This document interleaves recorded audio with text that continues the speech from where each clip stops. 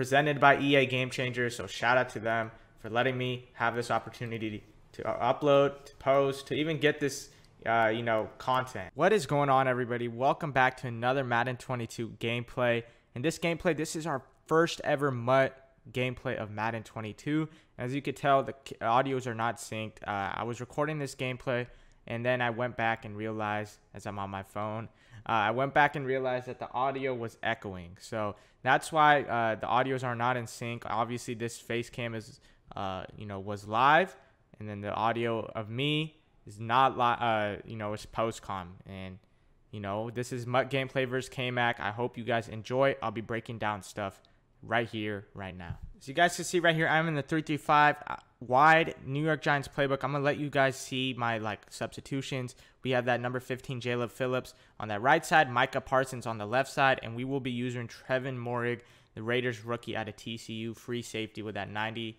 speed. It's right here. I accidentally come on the wrong play. We're gonna call timeout to get set up. And I don't know if I already said this or not, but this is a gameplay versus K-Mac. If you watched our Rex gameplay, you know how that went, and this is the rematch. So if you haven't watched that Rex gameplay, go ahead and watch that. Due to it kind of being a series right now, I'm not going to say what happened in that Rex game, but this has been a really great series thus far. As you see right there on that first down, no rush yards. He is using Trevor Lawrence, and I gotta warn you guys, fair warning, there are no abilities in this kind of test game. Now, I don't know what happened. We both had our abilities set, but what actually had happened was when you get in a MUT player friend game, I don't know if it's due to it being, like a beta or not at the full build. There was this glitch where our abilities just wouldn't lock in. So this is a full MUT game without any abilities. And there he is going to throw a dot to Kyle Pitts, tight end rookie for the Atlanta Falcons with that 88 speed. Here we go once more. He is going to be in the Baltimore Ravens offensive playbook. I'm in the New England Patriots. It's right here. Easy dot to Derrick Henry. And yeah, spread is going to be a problem. If you guys hadn't been able to tell, spread is on the rise, on the come up ever since last year. And this year it's really hard to, it's really hard to get some blitz pressure. And spread, that's the two things that, spread hates the most is, a good user and good blitz. As right here, he's going to hit Jamar Chase on this high ball. But thankfully, he overthrows it. And, Trevor Lawrence is at 86 overall. He's not that full potential of, maybe someone like a Tom Brady or, even Aaron Rodgers. So maybe that's why he overthrew that high ball. As right here, we are once more in the 3-5 wide. And we're manning up the running back. We're playing decent coverage. We got a purple on the right, purple on the left. And right here, we decided to switch it up and man up everyone. It's right here. I don't know what was happening. He was taking a long time to call his play. And, these adjustments actually turn out pretty well. We get some nice pressure, some nice sheds. And maybe, just maybe he was throwing a book. Maybe not. But nonetheless, it is a 3rd down and 10. And I really want to get off the field right here, right now. And right here, you see me using Buda Baker. I really don't know his speed. I kind of just readied up a lineup. If you couldn't tell by now, EA granted us some MUT cards for this Game Changers program. I'm a part of the Game Changers program, thus allowing me to capture some early Madden 22 content. It's right here. We're going to tackle him, and it's going to be a 4th down and 2. So yeah, if you were confused about how I was playing the game early, it's a part of the Game Changers opportunity. Like I said, this is not the full build of Madden 22 at all by any means. This is kind of like a test out, play it type of thing, and also to get some early content for you guys. But going back to the game, big 4th down and 3 right here. We're trying to make some adjustments, manning up a couple people, and of course, we clicked on to J.J. Watt. It's all good, though, because we played some pretty good defense. And, wow, just so close to making that tackle, swatting the ball out. As you see, I kind of put my hands down because I wanted that to be like a, deflection or something. But nonetheless, Derrick Henry gets his feet in bounds and converts the 4th down. And right here, man, I expect like a high ball or, Derrick Henry run, because high balls are really overpowered, especially in the red zone. You see me man up Derrick Henry on that left side, and he's going to, try to step up, and he's actually able to step up and without any consequences of fumbling at all. I was pretty, I wanted to fumble right there. It's right here once more in the 3-5 wide, and this is something you will see for the entirety of this game. I do wish I changed it up, switched it up. I have Giants playbook. I could run 1-4-6 over G. And I definitely should have done so. This is not really like a competitive game at all. And I probably took it like as a competitive game, honestly, knowing me. But, you know, it should definitely have been a like, oh, let's see if this works. Let's see if this works type of game, if you guys know what I mean. It's right here. He's going to try to highball something, and he just throws it right at Buda Baker. That was a quarter right there, man. I feel like I was in position. It doesn't matter. DeAndre Hopkins just ags this, and you see me put my controller down, hands in the air. I'm like, oh, my gosh, man. And here's a replay of it. Buda Baker was literally right there, and I just don't get any type of animation holding Y or whatever it may be. And here we go, man. Offensive side of things, always super fun. It's right here. We're going to hit Jamar Chase on the run. That's a day one must, man. If you're planning on not getting Jamar Chase, oh, he's too hard to get. I don't know if there's going to be a set for rookie premieres. I know myself did not do the rookie premiere, but there's a way to obtain them. I will definitely have them. As you see right there, a Pat Sale dot, Aaron Rodgers on the run. I should have used Josh Allen. I didn't even realize he got set feet lead. There is no gunslinger for day one. That's probably a given, but I didn't know that Josh Allen would have that set feet lead. I definitely should have used him. But, you know, Aaron Rodgers is a good second option because he's going to still have that God tier release that we all know and love from many years. And, you know, you see him 2 of 2. One extremely hard throw on the run, and then the next throw was a simple out route. If you don't know about those out routes and in routes, wait for my Tip Tuesday, man. It's going to change your game, and you're going to be able to dot up so many things with those out routes and in routes. Definitely the most overpowered route in the game. It's right here. Here we go with some 4 verticals. 4 verticals is a great option, and we're going to hit Kyle Pitts in this left end zone, you know, right up the seam. No pressure or anything. He ran match, and there goes Kyle Pitts throwing up the salute. And there we go. A 3-play. I want to say it was a 3-play drive resulting in 7. Just a nice comeback to scoring some points. And these are 4-minute quarters as well, by the way, guys. It's right here. Aaron Donald's going to say, nope, you're not running on me. And these guys are, if you're going to have the best D linemen, as you see the signature by Aaron Donald, if you're going to have these best D linemen, they are going to change the game for the better for you, man. They're going to slow the run down completely. There's a couple instances I got insta sheds. For the most part, though, I have been getting dotted because I am sending 5. I'm just so used to sending 5. It's right here. He's going to motion over DeAndre Hopkins and a blown coverage and a half. Cover 3, I didn't move my inside third over. I didn't even man up him. And, you know, even though D-Hop has like 84, 85 speed, he's still able to bounce it all the way to the crib. Just terrible defense. And there goes Nuke Hopkins doing his second signature touchdown of the game. It's right here, guys, going back to the wishing well of Derrick Henry on this out route. And look how OP it is. He sends the dogs, and there's just no chance of him, you know, getting to me fast enough before I could throw that out route. It's just such a super easy read. Just wait for the Tip Tuesday, guys. And there's a chance it comes out actually on Thursday. So, you know, excuse me if I say Tip Tuesday. There's a chance it comes out on Thursday because I just don't know the timing. As there goes Reek up the middle. Reek the freak. Can we bounce it? And no, we can't. We get hawked down by J.C. Horn, I want to say. 89 speed on, I think, 90 by Tyreek. I don't know if I had him powered up or not. I'll be able to tell you later on, guys. But, you know, here we go. We're cooking up 2 easy plays. And look how easy it is to beat the blitz in this year's game. Over-G was definitely a very good blitz last year. It's right here. There goes Derrick Henry, rumbling, stumbling all the way up to the 10-yard line.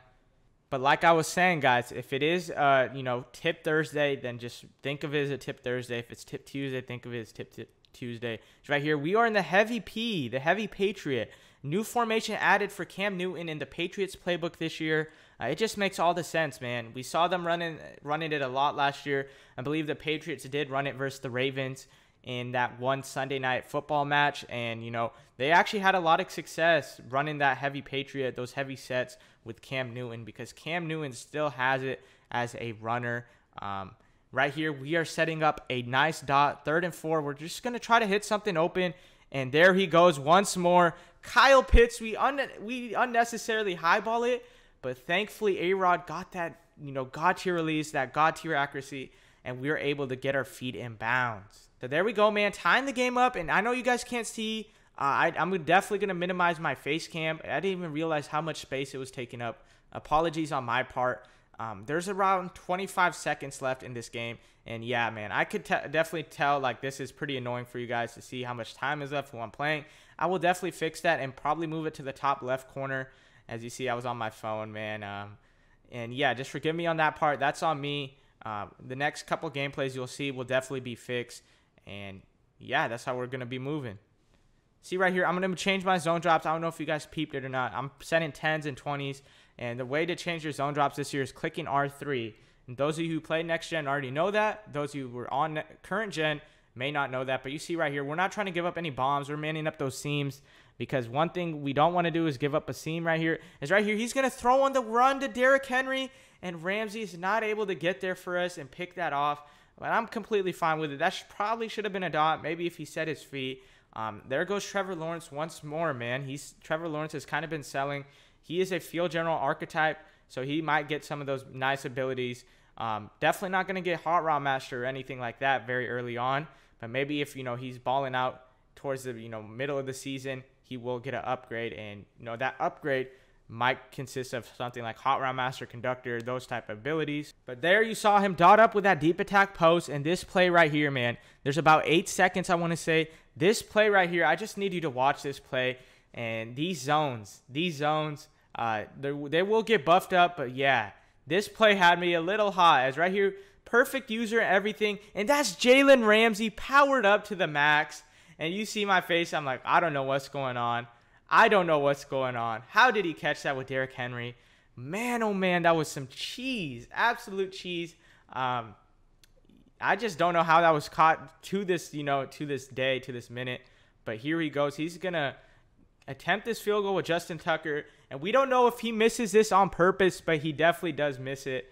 If he does miss it on purpose, his good guy K-Mac, he saw the cheese happening right in front of our eyes, and he decided to miss, or maybe he just missed on purpose. Either way, we will, just think of it as that. And here is the new halftime adjustments, offense and, defense. The thing is, it was kind of frozen at this time, but you see how it's going to work. If you have those backup wide receivers / backup or defensive players, then you're going to be able to switch them out.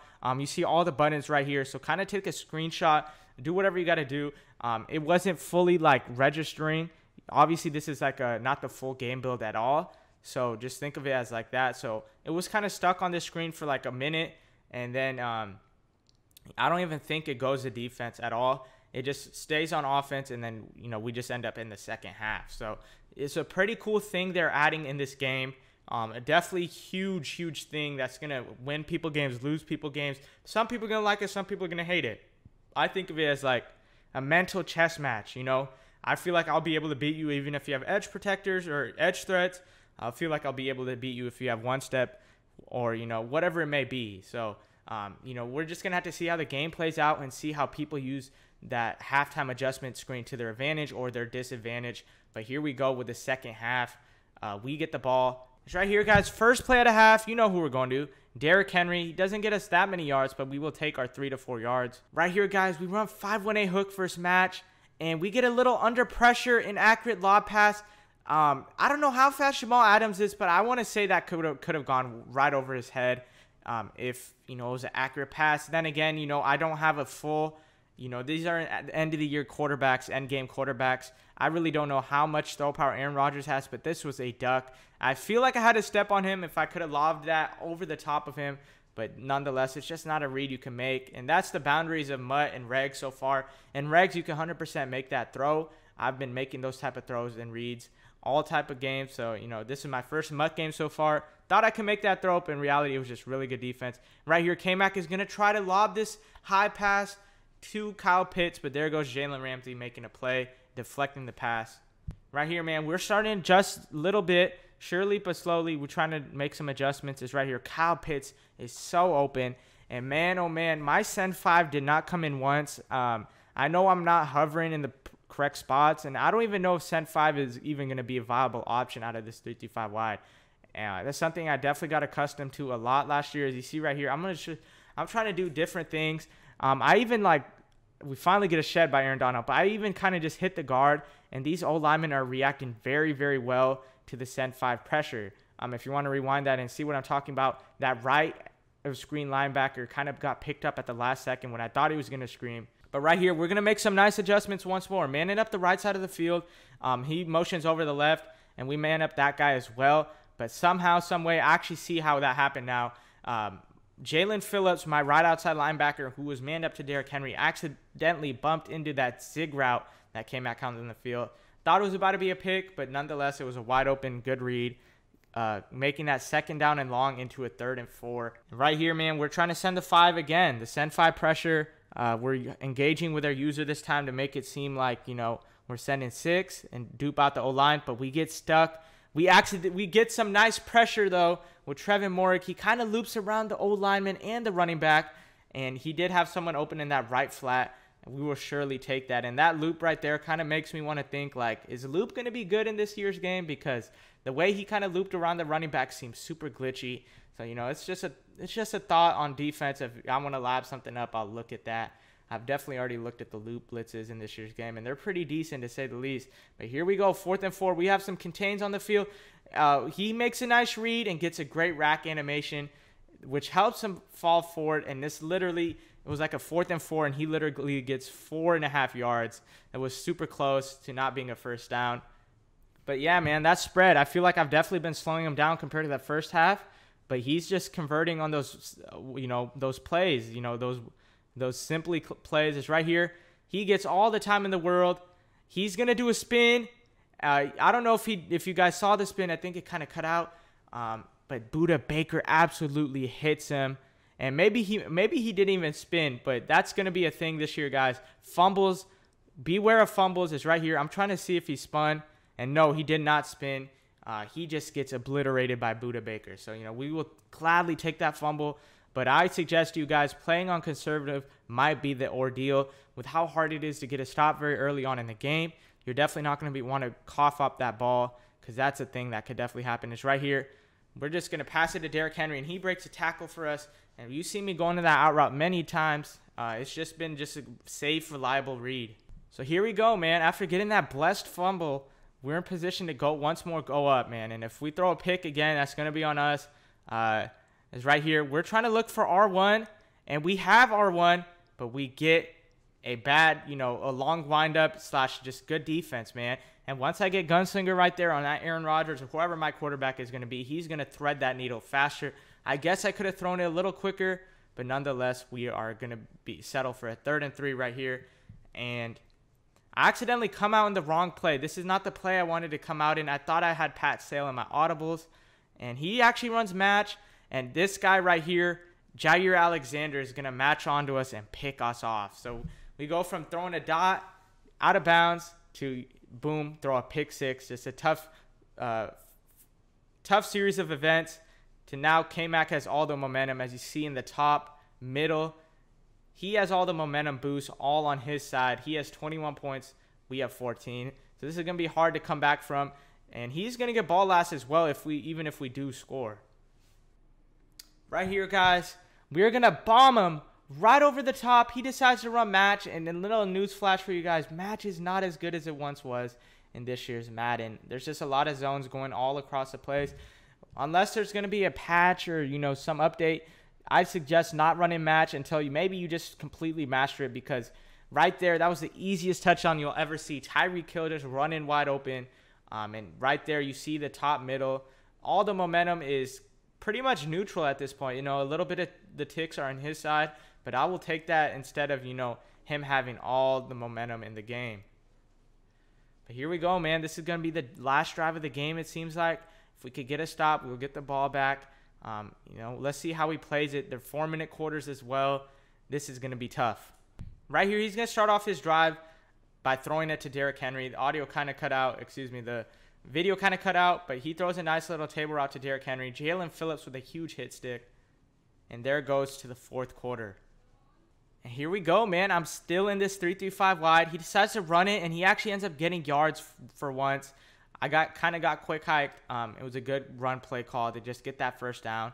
And read option may be the run that he wants to call rather than that base, because those bases were getting blown up / shedded. Here we go, man. Trying to get some adjustments going on the field.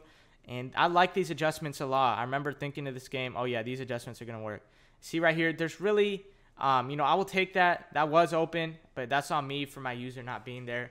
And he ends up getting 5 yards on that. But you see me, I'm going to set my zone drops. Sometimes I had to do this. I had to relook on which one is which because I get confused. Right there, I wanted that right side to be the 5 and the left side to be the 15. And I think it may have been switched.